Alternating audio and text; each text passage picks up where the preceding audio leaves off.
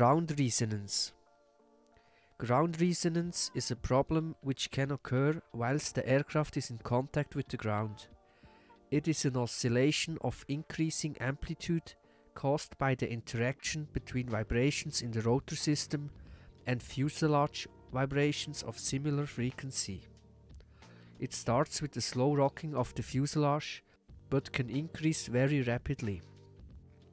If uncorrected, it can lead to the helicopter's destruction. For ground resonance to occur, 4 conditions must be met. Self-excited vibration must be present in the rotor system. Fuselage vibration must be present.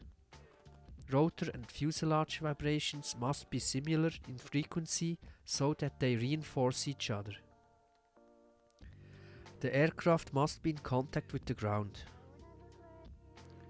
Ground resonance is sometimes preceded by the undercarriage padding. This is felt as a lateral oscillation with increasing frequency. Lateral oscillation frequently occurs in helicopters and is to be expected on skidded helicopters in particular. It is not a problem unless their frequency or severity increases to that of ground resonance. Causes of vibrations in the rotor system. The most common causes are faulty tracking.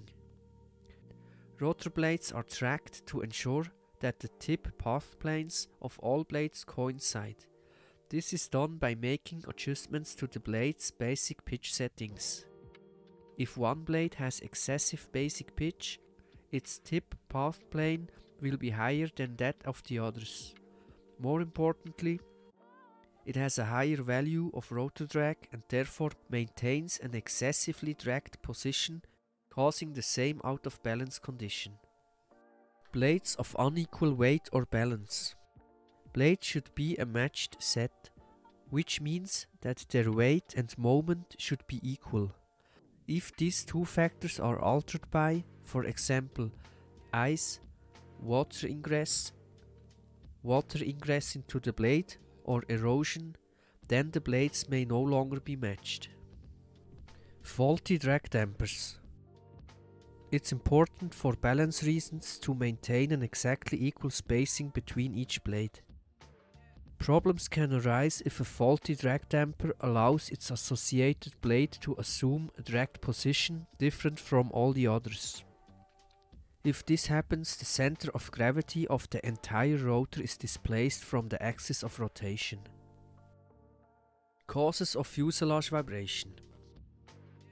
Fuselage vibrations are not normally self-excited and therefore require an outside agent to sustain them, in this case the ground. Typical causes of fuselage vibration are mishandling the cyclic stick during landing, which causes the aircraft to bounce from side to side. Taxiing, running, takeoff or landing on a rough surface. Incorrect or varying tires and tire pressures. Passengers or stores contacting the undercarriage during disembarkation or a wheel dropping into a hole on landing. Preventing ground resonance. As with most dangerous conditions, prevention is much better than the cure. You can do a number of things to minimize the possibility of ground resonance occurring. Although simple to say, do not mishandle the cyclic stick during the landing phase. If wheel padding occurs, do not wait for ground resonance to follow. Lift off, establish a steady hover, and then land again. Do not attempt to taxi or carry out a running takeoff or landing over a rough or uneven surface. Brief your passengers on the danger of contact with the undercarriage during disembarkation.